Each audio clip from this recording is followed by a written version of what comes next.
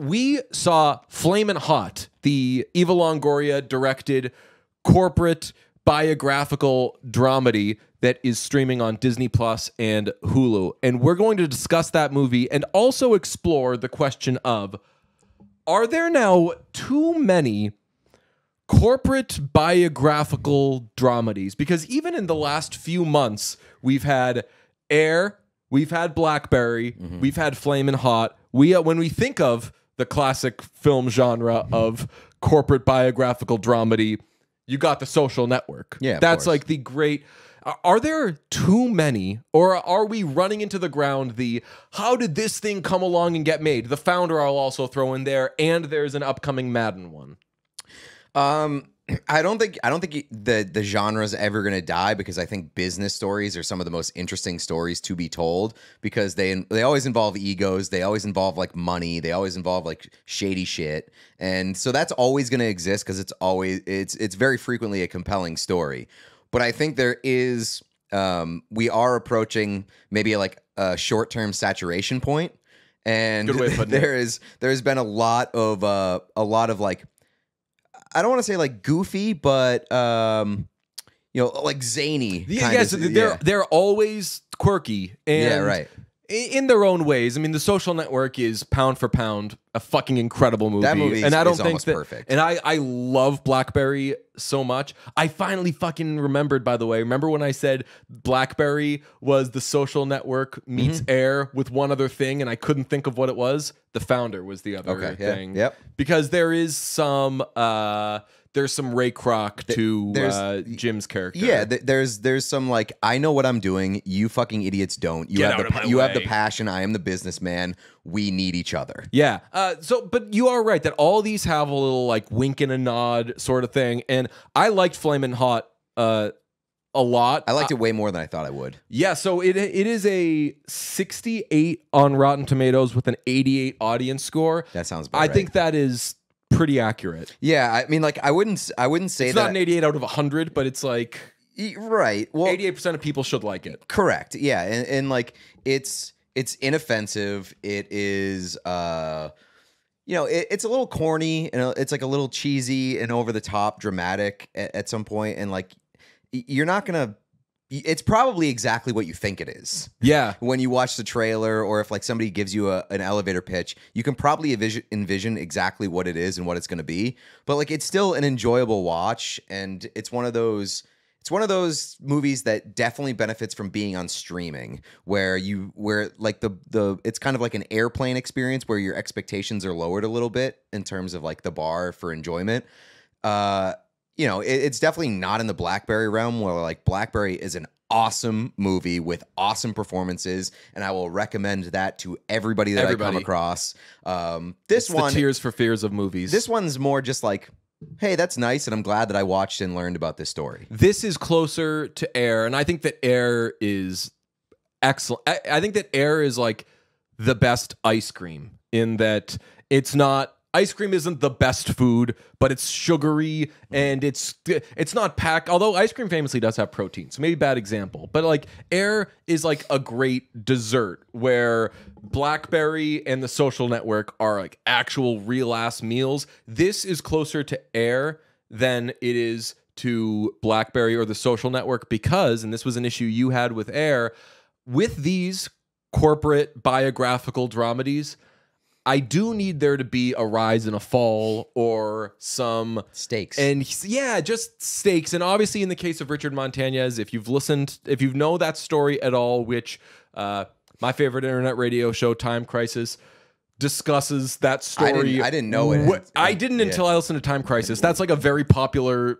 topic on that show for some reason. Okay, well, I mean, that's a very random show, so that sounds about right. They do a lot of like corporate food talk. I didn't find out about that's a really interesting subject. I would listen to a fucking whole podcast about corporate food. Listen to Time Crisis. They do, like, Oreos, fucking like Reese's. They do all this deep dives. Yeah. I only found out about this story when it was announced that Eva Longoria was doing a story about the janitor that invented Flaming Hot Cheetos. So like that was interesting, and I wanted to see how it happened. But like obviously the stakes aren't very high because you could be sitting on your couch eating Flaming Hot Cheetos watching this movie. They exist. Right. They happened. You know it worked out. You heard of them. So like. Yeah, I was actually pissed that I didn't have Flaming Hot Cheetos in my house while watching this movie. It does have the Founder effect where you're watching this movie and you're like, damn, McDonald's. I could really go for this. Although with the Founder, you feel a little bit more guilty because it's like the morals of where's this money going? Yeah, right. What movies would you want from corporate biographical dramedies? Because I think at some point there's going to be a Netflix one, even though I don't know what the story is there or really care about it. I will do. I'll absolutely take. I know you said they're doing a Madden one, but yeah. I would do like a EA Sports in general, just because EA Sports was at such a fucking height of its powers in the like mid-aughts, and it has a rise and a fall. Correct, and like now we're in the fall. Like EA Sports sucks ass. We've been in the fall. Bro. We've been in the fall. So. Like I'm interested to see the Madden one. I feel like it's going to be about just like I would imagine it's just like about the height of Madden. I want to see the rise and fall of EA Sports. That is a very good one. And like work in all the bands. Yes, yeah, Good Charlotte. Some has of those to be involved. Good Charlotte. Bubba Sparks. Who sang "Oh Ellen, What Can I Do"? You remember that song? No. I think it was in an NHL game. I said that to you like you wouldn't have played an NHL game. Yeah. But also Hot Heat. Oh, Hot Heat, yes, with MVP baseball. Yeah. But there is a recent like wrinkle that would make that an even more interesting story too with the name and likeness NIL deals. Wow, I love this. EA Sports is a good one. You know what would be a great one? What? Krispy Kreme. Why? Because that was like a cool thing, got huge, blew up. Went public, couldn't hack it. Really? Okay. You don't know that? Like Krispy Kreme, it still exists, but like only in gas stations. But it's like gas station ass. Yeah. Donut I do remember when they opened up Krispy like Kremes around here, people went fucking bonkers. Right, because there was all this buzz about like, yo, they were the like in and out of donuts. You know what they were? Mythical thing. You know what they were? What? Fucking Yingling. Remember when we got Yingling here and everybody was like, yo, we fucking got Yingling.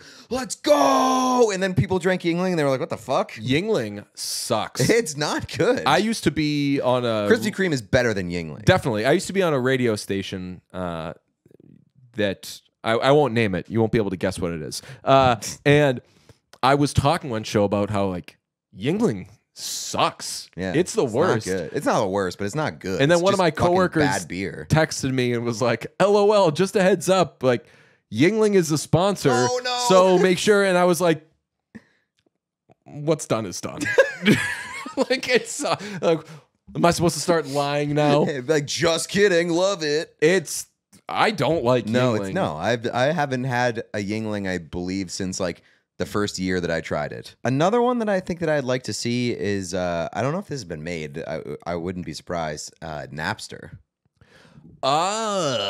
Good one. You know that I did my National History Day thing on Napster versus Metallica. Me whatsoever. I did it. It was a 3 poster board thing. Left was Metallica. Right was Napster. Middle was Napster versus Metallica. Mm-hmm. And man, I think they gave... It was like the best one that anybody did, but I think they still gave me like a B because they were like, you just fucking chose a thing that you already knew about and you didn't do any research and there's no bibliography or anything. You just fucking know about all that shit and you did it. And I was like, prove it. This is a recent one, but what about Quibi? Quibi would be cool. But I just don't know if that like there's enough there. Like... It would just be all about like how they raised their money and then just didn't fucking do anything with it. I was thinking this is in the same like Papa John's. No, because Papa John's is the one that I was thinking. Movie Pass. Movie Pass would be a great movie. Would be incredible. Yo, we should make a movie about Movie Pass and just like play the guys and like we should do a fictional account. No, what we should do is we should play us doing the podcast about Movie Pass and just be like, We should be narrating. This is what narrates it? The podcast narrates it? We tell the story of Movie Pass through the podcast, and we narrate. Can we it. also play the guys? The movie. If I were to guess, that'd be confusing. If I were to guess, Movie Pass was made by two guys. Probably, and they were both. Neither one idiots. had the heart to tell the other one. Ugh, bad idea. I think it would be confusing if we played those guys. But I think this is something that we can bring Ben and Matt, and they can play the two guys. And this is how we become friends, and we narrate it. Well, famously in 80 for Brady, the game is essentially narrated by two podcasters, played by Alex Moffat, huge get for them that they and get Rob Corddry. Huge get that the podcasters get to call the Super Bowl. That was my favorite part of the movie. And Austin Hooper scored touchdown. They're like, Who is this? Who even is this guy? Like, you're calling the Super Bowl? You don't know who Austin Hooper is, my guy? Damn. That's incredible. By the way, massive stray caught by Austin Hooper. It's like, I'm an NFL Not a player. nobody. Like, good NFL tight ends. There's like 6 good tight ends, and he's one of them. Boy, oh boy. So you saw 80 for Brady? No. Oh, I just saw told you about through it? You, yeah. Dude, it's a pretty good movie.